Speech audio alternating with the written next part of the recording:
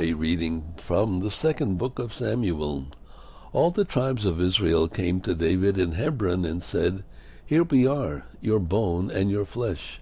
In days past, when Saul was our king, it was you who led the children of Israel out and brought them back.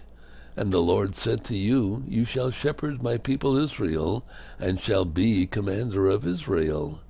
When all the elders of Israel came to David in Hebron, King David made an agreement with them before the Lord, and they anointed him king of Israel.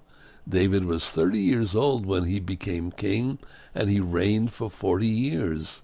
7 years and 6 months in Hebron over Judah, and 33 years in Jerusalem over all Israel and Judah.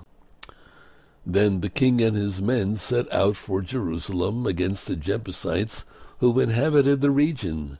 David was told, "You cannot enter here. The blind and the lame will drive you away," which was their way of saying, "David cannot enter here."